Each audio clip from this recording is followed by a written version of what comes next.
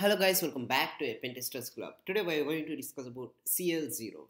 So, what is CL0? It is a project for fusing HTTP 1.1 CL0 requests for smuggling attack vectors. So now we would like to look how this will be worked out. Just open the terminal, type git clone, paste the repository.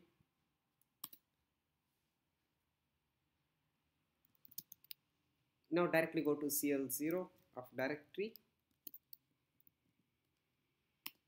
Now type list. So install the requirements.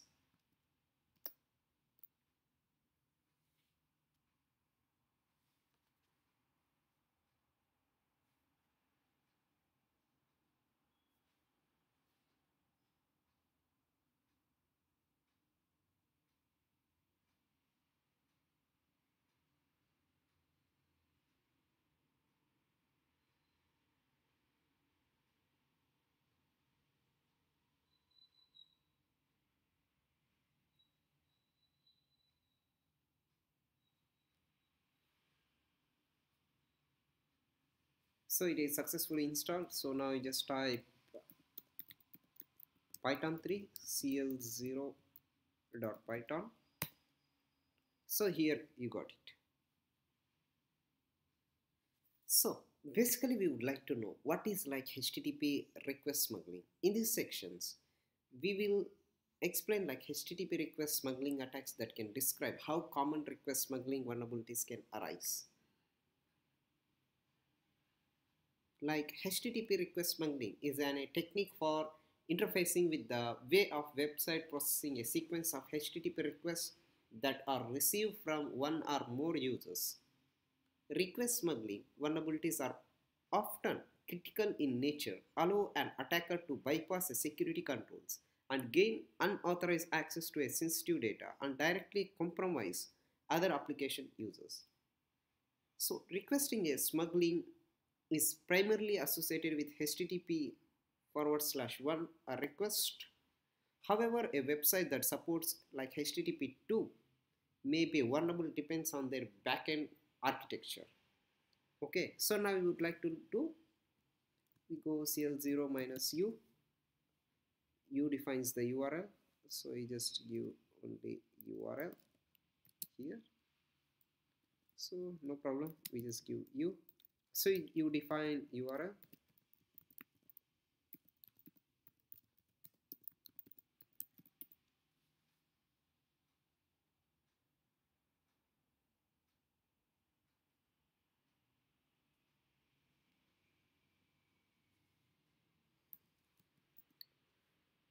and I would like to give config. Okay, so I will go for configs here, minus c, configs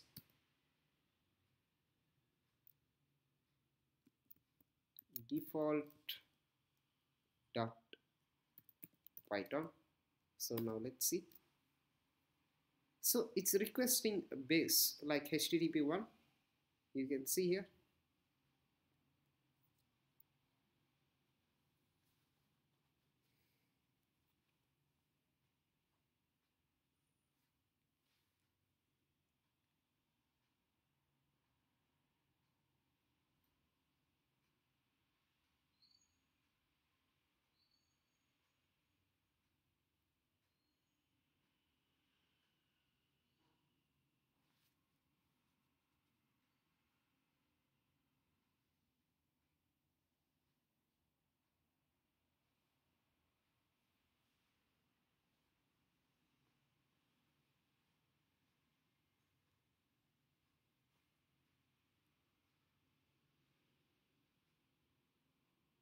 So it's keep on going on.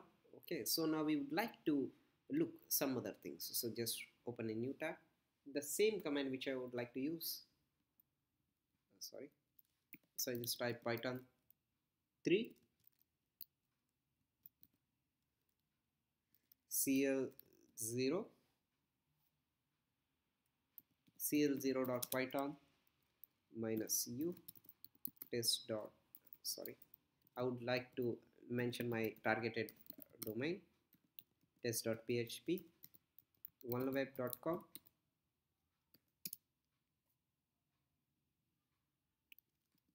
see.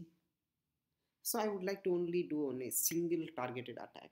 So I would like to use -c uh, config default.python, sorry, configs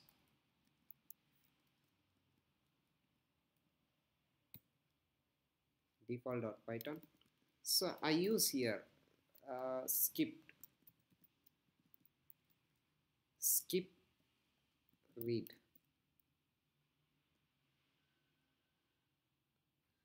So it's skipping the reading. You can see here.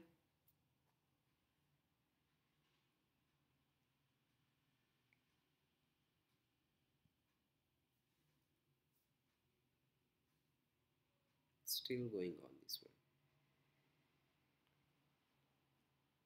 So now just open new tab. So here from the same thing,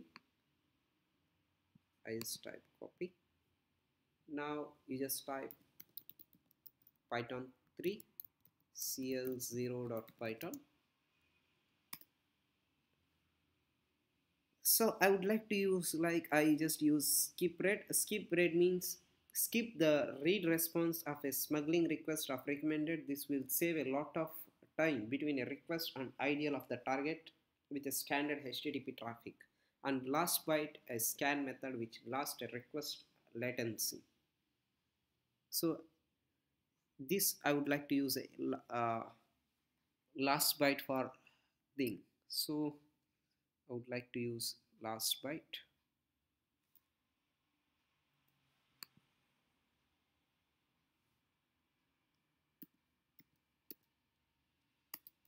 Last byte. You can see here it's scanning the last byte scan and displaying the result.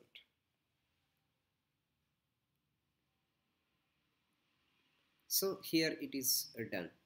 You can see here everything clear. So we would like to know now, if you get like a multiple targeted of websites, so how should you can do that one? So that's no need to worry. So for that we just need to use from here, you can see here. So here you can see here file is available. So we just need to type a file and containing the multiple URLs. So we just create a file with a multiple containing the URLs. So you just type mousepad urls.txt and you just mention your targeted website, twitter.com, x.com, yahoo.com, bing.com,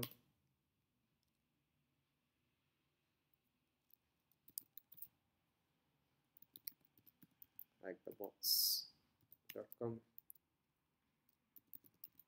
tryhackme.com. So I just type save, then quit. So the same as it is. So I would like to give here config and default.python. So -f urls.txt config default.python. So that's it I would like to get. So now you can see here every information will be displayed, but this will take a lot of time. So you can see this.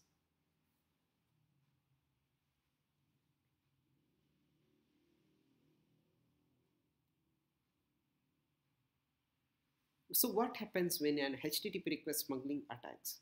So today's web application frequencies employs chain HTTP servers between users and ultimate application logic. Users send a request to a front-end server, sometimes called a load balancer or a reverse proxy, and this server forwards a request to one or more backend servers. This type of architecture increases common and some cases unavoidable in modern cloud-based applications.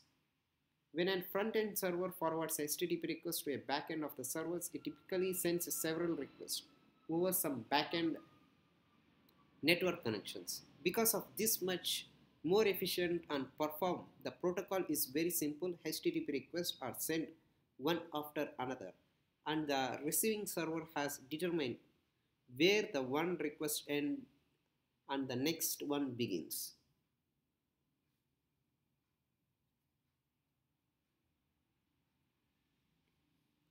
So here an attacker causes a part of their front-end request of interpreted by the backend servers and the start for a next request. It is efficiency for pretended by the next request, and so can interface with the way of application process and request. This is the request for smuggling attack, and it can have a devastating of results. You can see here much results we got it.